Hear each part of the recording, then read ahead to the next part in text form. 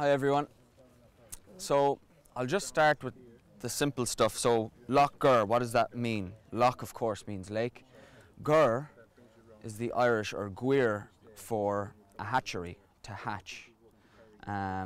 So Lough Gur is associated with rebirth and the act of hatching, giving birth, rebirth. So Gur a chur ivica means to hatch eggs. So Lough Gur means the lake of the hatchery. So that means that Lough Gur is associated with fertility, rebirth, the cycles of life. And I think that Lough Gur Stone Circle, what are they trying to teach us? They're trying to teach us the mechanics of creation, because all of nature, our anatomy, biological life on this planet is all underwritten by mathematics. You can see it everywhere. It's beautiful, like the geometry within a flower. And Venus, or Anya, is associated with the goddess of love, creation, beauty. And when we see beauty in a flower, what do we see? We see this beautiful pattern, geometric pattern. And the amazing thing about Venus is, during Venus's 8-year cycle in the sky, it creates this beautiful rose petal pattern. It's called the rosabelle. Anybody can Google this, and scientists are baffled. They don't understand why that Venus creates this beautiful rose pattern in the sky. But the interesting thing is that it creates a 5-point star in the middle, and then it creates this beautiful rose around that. So here in Lough Gur, if you stand, and Billy might show you better than I can, with your fingers like this, the sun ship and the moon ship, and you bring them together, you'll see that this V notch here on the entrance into the stone circle lines up perfectly with your fingers. And what's that telling you?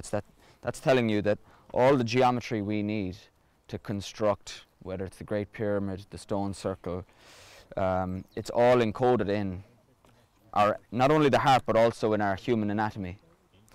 And the bones on your fingers, you'll see your thumbs have 2 bones, so they bend like in half, and your fingers each have 3 bones, so they bend like this.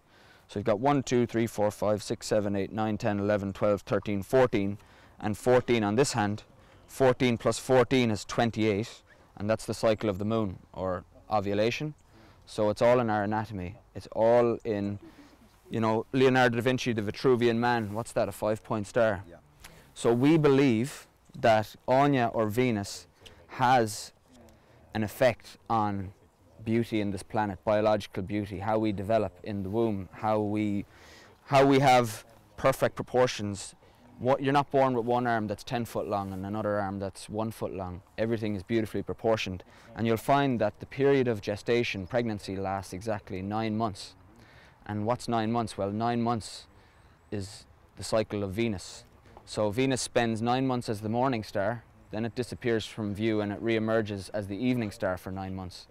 So gestation and the Venus cycle are linked perfectly. And where we're standing right here is 58 degrees, or 57.3. Yeah, the radian, yeah. 57.3, yeah. Which is the radian. So thereabouts, between 57.3 to 58 degrees, that's where we're standing here. 58 degrees northeast. The sun rises just over here. Well, what's 58 degrees? Well, in the terms of gestation, 58 degrees is 8 weeks. And 8 weeks is when an embryo becomes a fetus. It's a very, very important stage in pregnancy development. So 58 days corresponds with 58 degrees, which is where we are here, in around that number. And why is that important? Well, in this moment of pregnancy, the infant develops its pineal gland in the brain, and that's in many religions viewed as the seat of the soul. And in the Buddhist beliefs, they pray for the past, someone who passed away, they pray for roughly 7 weeks so that they find a new soul to inhabit. And it just so happens that that's when the pineal gland forms in an infant during pregnancy. And that's what I believe, that's why I believe the entrance to the stone circle is positioned here. Now we'll have to do more testing to make sure that's correct, but the interesting thing is that if you stand here in the entrance into the stone circle, you'll see there's another notch on the other side of the stone circle. So this V notch here, and you can all do this yourselves, lines up perfectly with your finger what is it, 40, 60, 80? 80, 40, 60, and then 80, 60, 40 So, on the other side. yeah. So this entrance lines up with 40, 80, 40, 60. 80, 40, 60, and the notch on the other side, 80, 60, you have to 40. turn it clockwise, Yeah.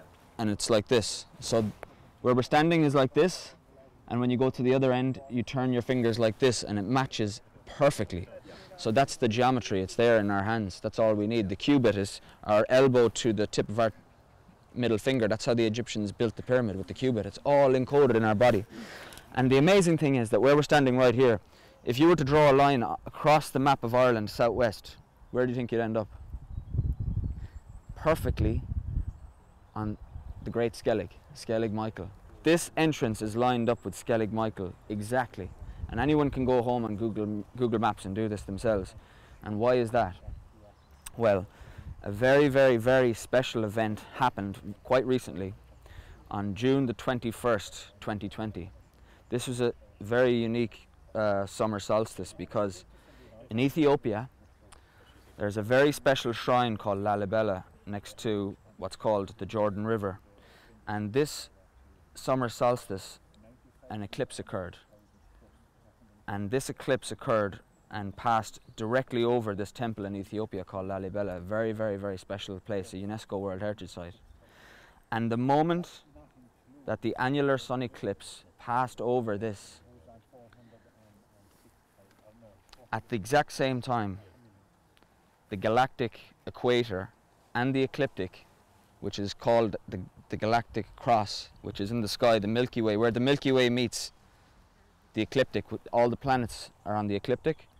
So this lined up with the sunrise at this moment, and this hasn't never happened before. It was on June the 21st, 2020, that sunrise. And while that was happening in Ethiopia, which had a 3-hour time difference with Lough Gur, the sun hadn't risen here yet. But at that precise moment that the solar eclipse passes over this temple in Ethiopia, Venus rose on the horizon where? At 58 degrees, right here. And Venus moves 1 degree every 8 years. So the last time that Venus lined up with this entrance on the summer solstice was 360 degrees in the circle, multiplied by 8 years, 2,880 years ago. And what is that? 860 BC. 860 BC is associated with an event in the Bible called the Battle of Armageddon, and where the prophet Elijah defeats the prophets of Baal on Mount Carmel, right? And this is where it gets bizarre. So Skellig Michael is aligned with Mount Carmel in Israel. Between Mount Carmel and Skellig Michael are a series of shrines dedicated to the Archangel Michael, such as St. Michael's Mount in Cornwall, Mont Saint-Michel in Brittany, Sacre de San Michele near Turin. There's a shrine in Greece and it passes through Rhodes, and then it ends up in Mount Carmel. And that Michael line, which runs from Skellig Michael to Mount Carmel, is perpendicular to the rising sun on the 25th of December every year. So Michael represents the masculine, and that's why it's this upward facing triangle. And if you look down upon Skellig Michael, you'll see the serpent. That's the way the monks laid out the rocks. Yeah. So that represents the masculine, and where we are here now is Lough Gur. That represents the union, the sacred union of the masculine and feminine, because you have the downward triangle right here, and Skellig Michael is the upward triangle, and that's the Star of David, is the two triangles crossing like this, and that's also the symbol of Freemasonry, the upward triangle, masculine and the feminine. So Lough Gur is the crossing point between these energies, the masculine energy and the feminine energy. And Jerry discovered that the center of the stone circle here is on the golden number. Nowhere else in the world can you find that. Because King Henry, not only did he start the corporation, as Billy says, but he also put the prime meridian through Greenwich in London, through the palace. He took it from Egypt. He took it from the Great Pyramid of Egypt and he put it in London to confuse everyone. They were throwing us off the scent for hundreds and hundreds of years, but in Lough Gur, this is what anchors us to the truth. Is through studying Lough Gur we can find the truth, because all of these tyrants like King Henry, they've been trying to confuse us and throw us and scramble us, but now we're bringing it all back, and truth is truth, and the numbers don't lie.